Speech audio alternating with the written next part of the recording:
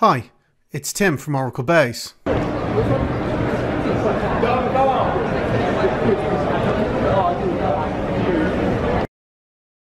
In this video we'll demonstrate the for loop iteration control enhancements in Oracle Database 21c. Prior to Oracle Database 21c, the iteration control of a for loop was really basic.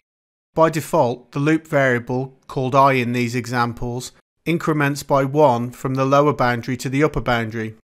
In this example we see the loop steps up from 1 to 5.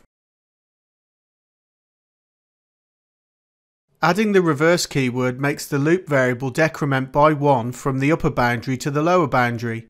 In this example we see the loop steps down from 5 to 1. From Oracle 21c onward, the for loop can do a lot more. We can now string together multiple iteration boundaries as a comma-separated list into a single loop definition. In this example, we step forward from 1 to 3, backward from 9 to 7, then forward from 20 to 22.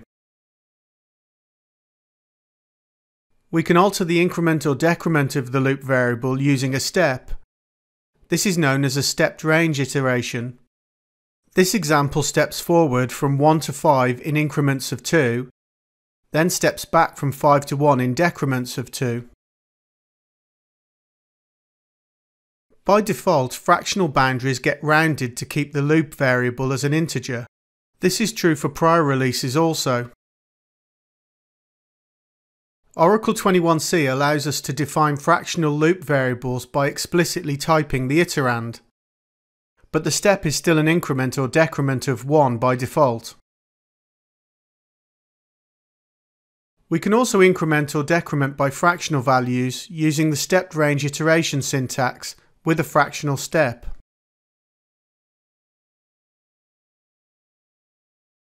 In its most basic form, a single expression iteration is pretty useless, as it gives a single iteration. It becomes interesting when we add the repeat clause. We start with the value 1.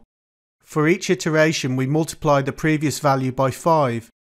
The upper limit on the loop is defined by the while clause.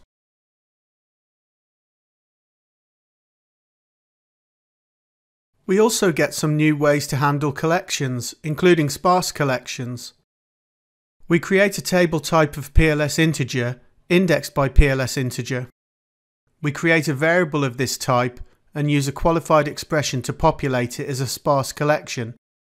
Index 1 has the value 20, index 10 has the value 30, index 100 has the value 40.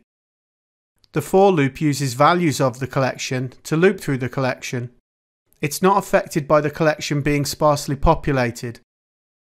When we display the values of I, we see the value of each element in the collection. Repeating the previous example, but using indices of, displays the index of each element rather than the value. Pairs of allows us to access both the index and the value of the items in the collection. We create a table type of varchar2 indexed by PLS integer. We create a variable of that type and populate it using a qualified expression. We loop through the collection using pairs of. Notice two loop variables representing the index and the value. When we display them, we see the index and value for each item in the collection. The when clause skips iteration variable values that don't match the condition. In this example, we use a range of 1 to 10, but will only accept values that are divisible by 3 without a remainder.